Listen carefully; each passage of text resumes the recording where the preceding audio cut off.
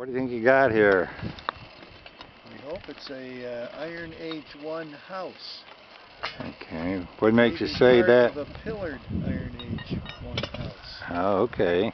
Built into the ruins of the late Bronze 1 fortress that Joshua destroyed. Okay. Can you point out what walls help you to determine this? Well, that's the front end, the outside face of the city wall. And this is an Iron Age wall that made a room back there.